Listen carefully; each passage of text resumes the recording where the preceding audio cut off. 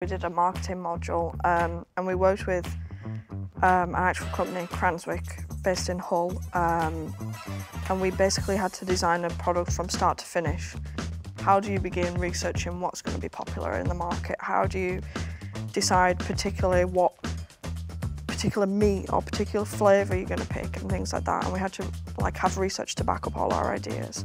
Literally, I designed the back of my packaging and it was all accurate.